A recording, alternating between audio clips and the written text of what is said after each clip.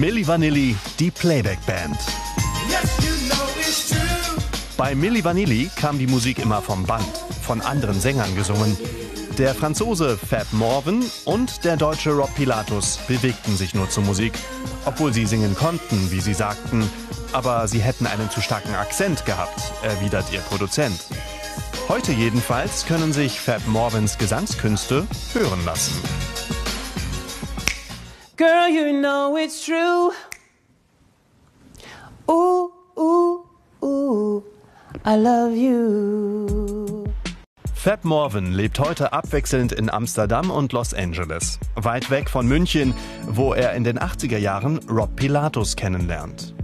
Die beiden tanzen, singen, treten im Club P1 auf und werden dort von Mitarbeitern des Erfolgsproduzenten Frank Farian entdeckt. Er nimmt sie damals unter Vertrag.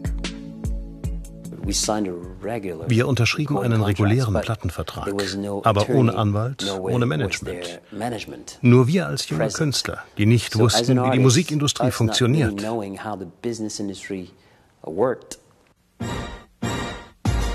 Zu dem Zeitpunkt hätten sie noch nichts vom Playback-Projekt gewusst, sagt Fab Morvan. Noch bevor alles startet, gibt es Geld für die Jungs. Frank Farian nimmt die Lieder mit anderen Sängern auf und verrät den Jungs erst später im Studio, dass er sie nur zum Lippenbewegen brauche, quasi als gut aussehende Marionetten.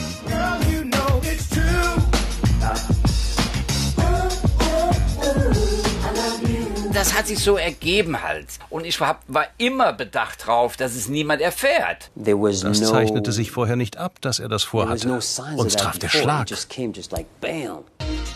Am liebsten wären sie damals davongerannt, sagt Fab Morvan heute. Aber sie hatten mit dem Vertrag einen Vorschuss bekommen. Wir haben letztlich mitgemacht, weil sie uns schon einige Monate lang Geld für das Projekt gezahlt hatten. Wir hätten das zurückzahlen müssen. Und da dachten wir, das können wir gar nicht. Wir hatten es schon ausgegeben. Für unsere Haare, für unsere Kleidung.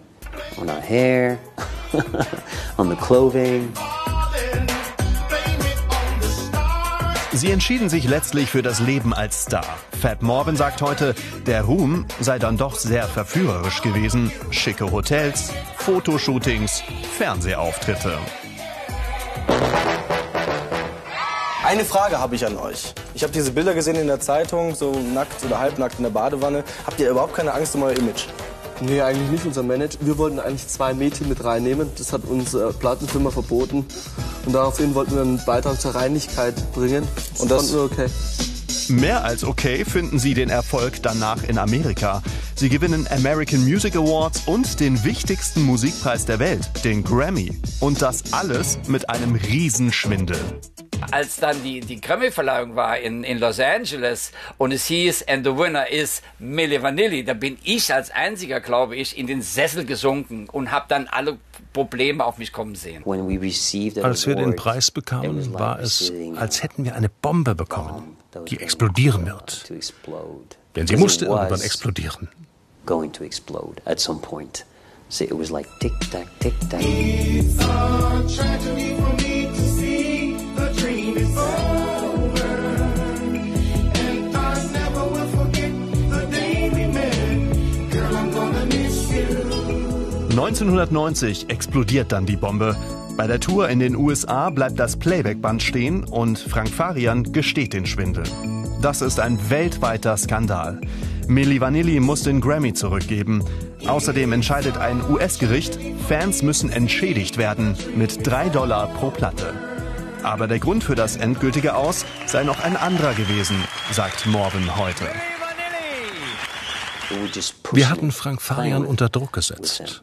Vor der Bekanntmachung begannen Rob und ich das Team zu wechseln, an anderen Projekten zu arbeiten. Wir wollten weg von ihm. Aber er fand das heraus. Also eilte er nach New York und ließ die Katze aus dem Sack. Das Management von Frank Farian kontert, es habe für Rob und Fab gar keine ernstzunehmenden Projekte gegeben. Der Musikproduzent jedenfalls erholt sich schnell von dem Skandal und präsentiert kurz darauf die echten Sänger von Milli Vanilli. Die nennen sich The Real Milli Vanilli.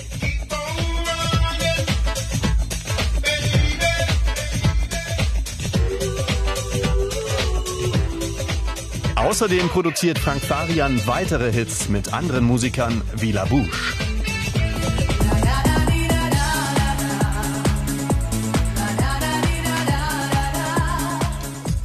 Derweil versuchen es Rob und Fab nochmal als Duo, aber sie floppen. Sie werden verspottet und verhöhnt.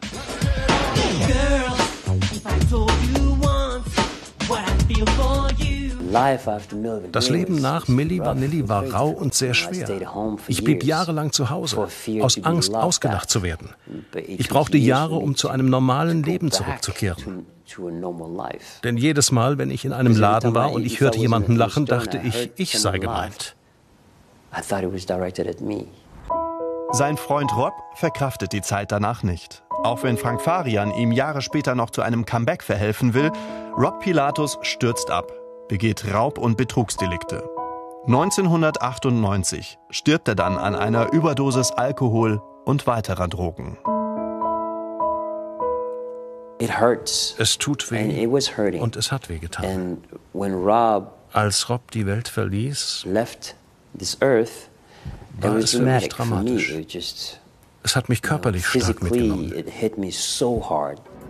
Fab Morvan schafft es aber wieder aufzustehen.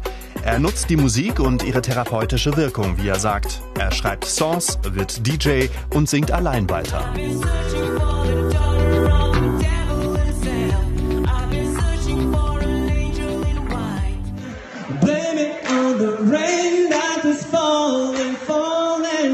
Heute singt er auch noch ab und zu die alten Milli Vanilli-Hits auf der Bühne. Aber wenn er noch einmal 20 wäre, würde er anders entscheiden, sagt er. Von der Aussicht auf Ruhm würde er sich nicht noch einmal verführen lassen wollen. Zur Hölle nein. Ich würde nicht noch einmal diesen Weg gehen. Niemals. Vor allem, wenn man mir von Anfang an sagen würde, du wirst nie singen.